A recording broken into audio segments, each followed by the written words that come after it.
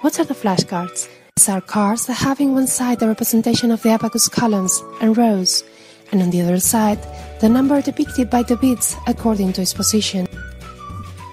The teacher shows the student the side where the columns and the bits appear, and simultaneously she or he can see the depicted numeric value. Let's see an example. In order to find out the concerned number, we must observe the card and identify what number is shown on basis of the displayed bits and columns.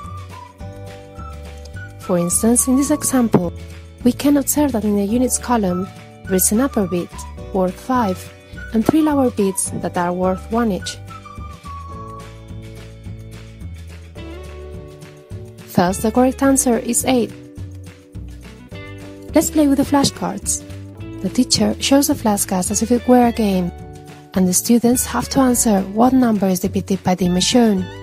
Gradually, the difficulty can be increased by reducing the flashcard exposure time, ensuring that the student holds this image in his mind to immediately verbalize the depicted number.